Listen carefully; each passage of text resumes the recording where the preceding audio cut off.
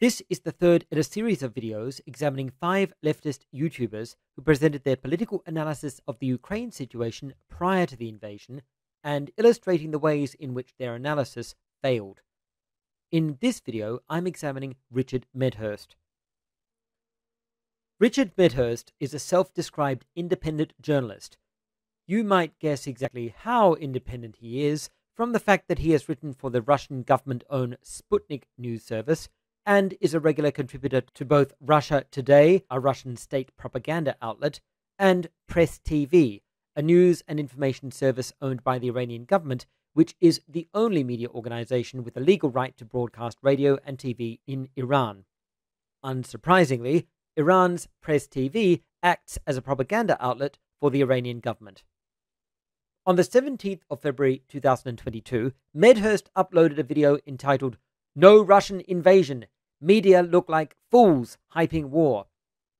In hindsight, after the invasion of February the 24th, this video, of course, now just looks even more ignorant than it did at the time.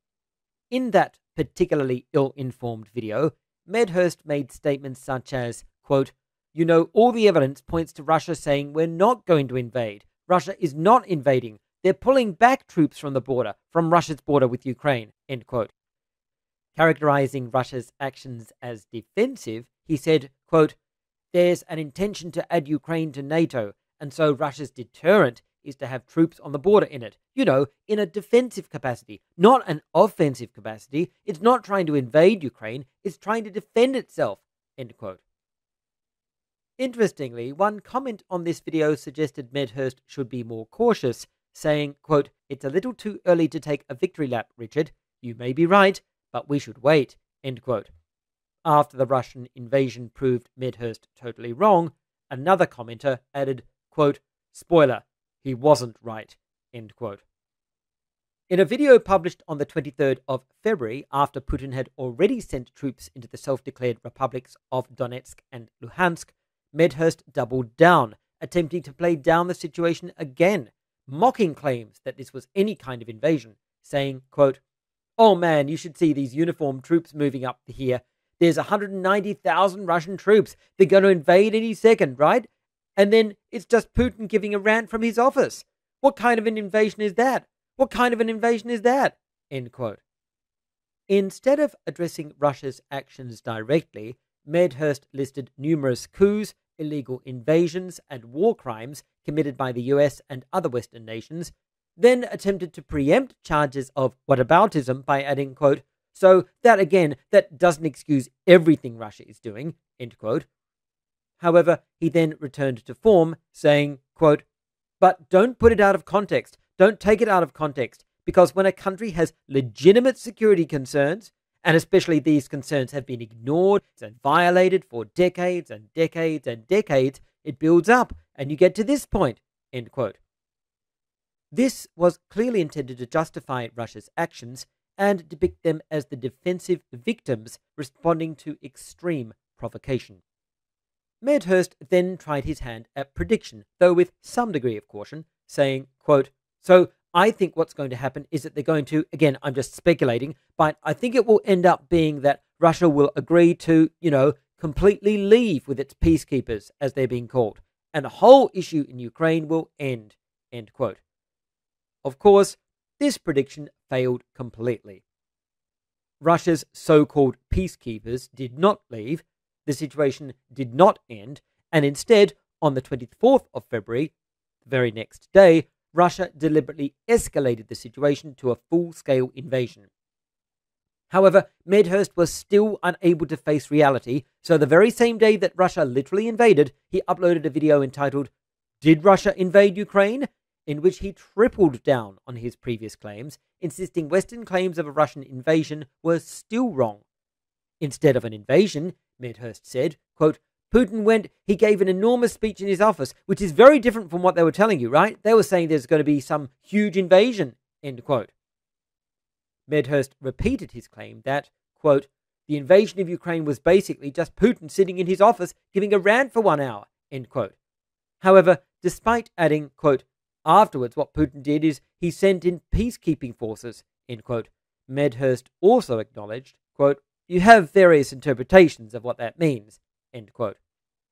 Still, Medhurst made it clear what he thought it meant, stating explicitly, quote, they've been hyping this war up and then he's just giving a rant in his office. What kind of an invasion is that?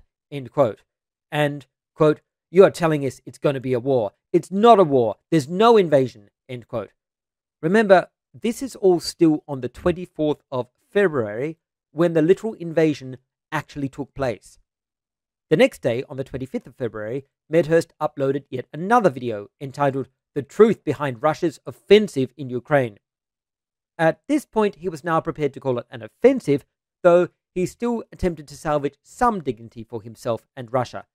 Now he was saying, quote, pick any Western outlet, they're calling it an invasion, and of course the Russians are saying, no, it's not an invasion, it's just a limited operation, end quote.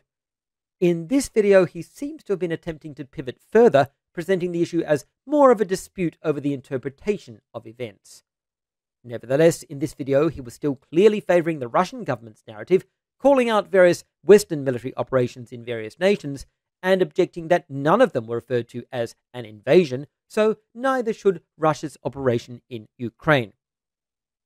Still, it seems even Medhurst was struggling to maintain the Russian line in the face of very obvious facts, in particular the scale of Russian involvement.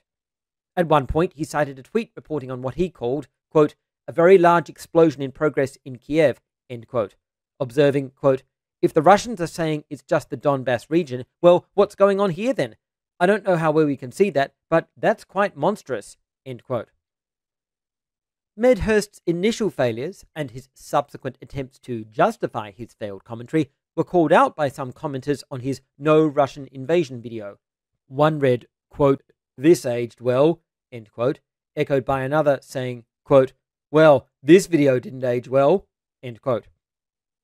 Another comment was more courteous, though still critical, saying, quote, I respect your ideas, but I would like to know why you said there was not going to be a war. Now we have it, and there are many people suffering from it, end quote. Under this, two other comments were far more blunt. The first reading, quote, look at his other videos from past month. Dude keeps getting it wrong and moves the goalposts when proven so, end quote. And the second, quote, he will avoid this. He was loud and arrogant and full of wrong information. He is the type of guy to do anything but admit he is wrong. What a joke, end quote. Here is a summary of Medhurst's claims. 1. All the evidence points to Russia saying we're not going to invade. Russia is not invading. They're pulling back troops from the border, from Russia's border with Ukraine. 2. Russia is not trying to invade Ukraine. It's trying to defend itself. 3. Russia will agree to completely leave with its peacekeepers, and the whole issue in Ukraine will end. 4. It's not a war. There's no invasion. All of these claims failed. They were nothing more than pro-Russian propaganda produced by a YouTube channel which operates as a mouthpiece for the Iranian and Russian governments, the editor of which writes for Russian propaganda outlets. Finally, I'd like to thank my generous patrons, Elias Asvig, Duran Barnett, Alexander Curzon, Shawnee Young, Andy Chaos, Tibby LTP, Niels Rethlin, Matthew Simmerall, Thomas Leonard, Martin T, Ben Lindquist, John Larkin, Love You More, Noah French, Aaron Johnson, Emily Kugler, David Johnson, Be the Heretic, and Dusty Bob. Thank you so much for your support, and please contact me if I ever pronounce your name incorrectly.